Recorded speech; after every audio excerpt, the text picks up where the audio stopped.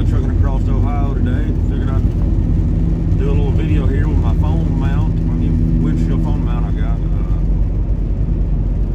Make it a little less illegal, if you will.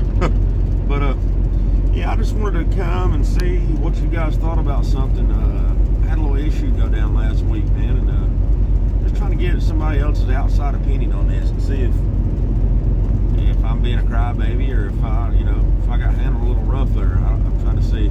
So I'm the carrier I haul for. There's no trailer rental fee involved. It's a 75-25 split. And the 25% they keep off the loads covers the reefer trailer rental. It's covered in it. So last week I had a load pickup that went to Bensenville, Illinois. Drop off on Tuesday, and I pull up there on Tuesday, 11 a.m. Well, they instructed for me that the load don't drop off till Wednesday at 11 a.m. Well, I had had a load booked to go to Walmart, a 90-mile load from there. Wasn't far out from there to pick up, and so I kind of, I begged them to unload me. It's only 6 pallets of chicken. They just wouldn't have it. Tried every trick in the book, everything I could do. So once I realized, the broker gave me $350 layover on that. So I was like, that's all right, but I've got this other load over here. And it was worked out to where the yard was only 25 miles from Bensenville there. So I was able to go drop the loaded trailer on the yard because dispatch instructed me with their little plan for me to go to the yard and drop the trailer, the loaded trailer, get it empty there and go and pick up the Walmart load and go run it because it dropped off at 1:40 that morning.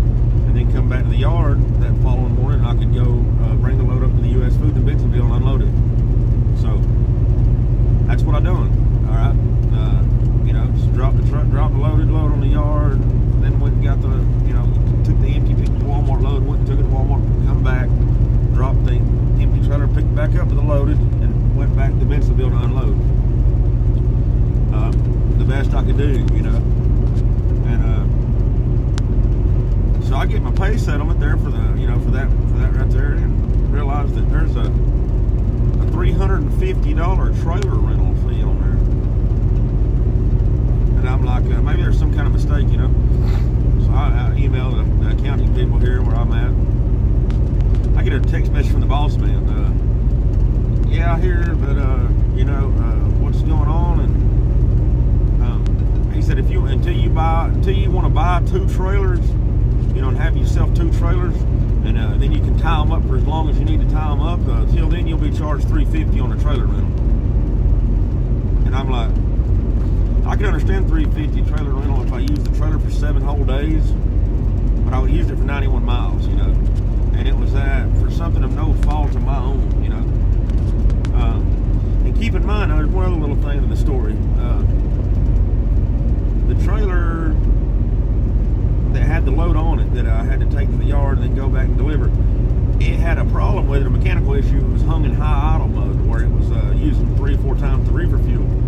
So they done had a plan for me to unload that on Tuesday and bring it to the yard and get to this 1608 trailer that I got now and go and run the load and stay hooked with this trailer because that one had to go to the shop. So I'm like, so the trailer was going to be to the mechanic shop, which I'm sure it's still the shop right at the yard still now. It wasn't like it was keeping the driver from pulling a load with it, or nothing like that right there. Yeah, and I just got ducked $350. I let them know. I said, hey, from now on, if there's anything like this at all, advise me of the charge. Don't just side swipe me with it. Like you're getting, your percentage off the load anyhow. And I just don't, the load only paid $900. So after 25% off of 900, then $350 for the trailer rental, and then whatever fuel I pay. What does that? What does it leave? Peanuts, pocket change. Just work for nothing, But I just want somebody's opinion out there. If anybody got time to watch this and give me an opinion, what do y'all think about that? Should I have been charged at $350, or what? Am I looking at it as a crybaby? Or just let me know what y'all think, man. I really appreciate it. If you got time to watch this video, I'd just like to know, what everybody else thinks about that. And I really appreciate it. I'm just coming across US 30 right now, heading towards Indiana. I got to go up to Dubuque, Iowa, and unload in the morning. They got a load of taters to pick up in Rosshaw.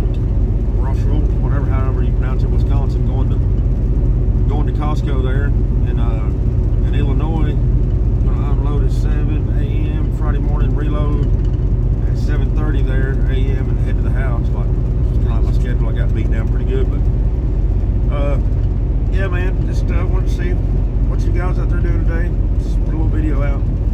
Glad I got me a little windshield mount so I can, you know, video or do whatever. Riding down the road a lot of times to get something on my mind that I, you know, a good topic, something I like to talk to other people about. And I just don't have no way to record, you know, safely or nothing like that. But I got it figured out now. But anyways, man, I hope y'all have a good day out there. If you got time to leave me a comment, hit the like button, or however you want to do all that. I appreciate it. And if not, I appreciate it too, you know. But yeah, I'm just gonna go ahead and get on off here for now, man. God bless y'all. Hope y'all have a good day and get back at me, man. Till then, stay safe.